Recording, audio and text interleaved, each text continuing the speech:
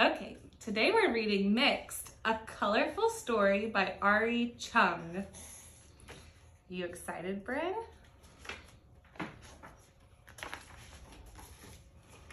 In the beginning, there were 3 colors: reds, yellows, and blues. Reds were the loudest. La, la, la, la, la. Yellows were the brightest. There's yellow. And blues were the coolest.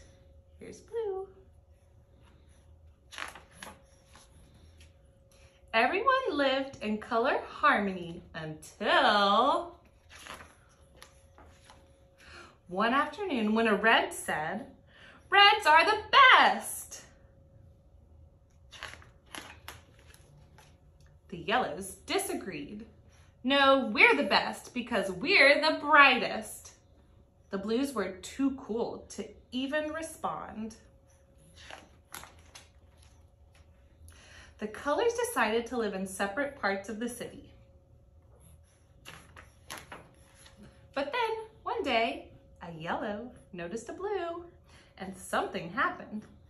"I feel so happy when I'm near you, and I feel so calm when I'm with you."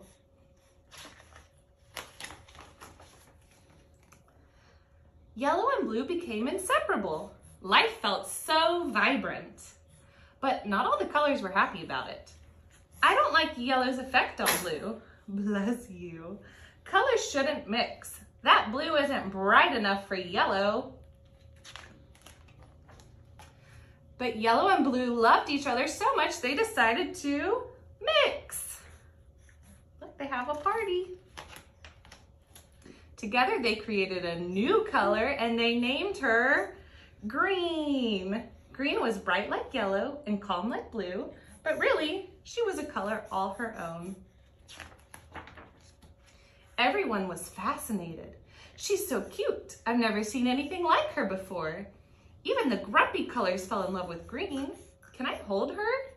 The colors began to see new possibilities, and soon other colors mixed and mixed. So we have orange and purple and mixed and mixed. There were so many new colors and a lot of new names. Be careful, Jade. Don't forget your glasses, Lavender. Have fun, Amber. The old neighborhoods of Redville, Bluetown, and Yellow Heights didn't make sense anymore. Everyone wanted to live together, so they rebuilt the city. The new city was full of color. It wasn't perfect, but it was home. The end. You did a great job,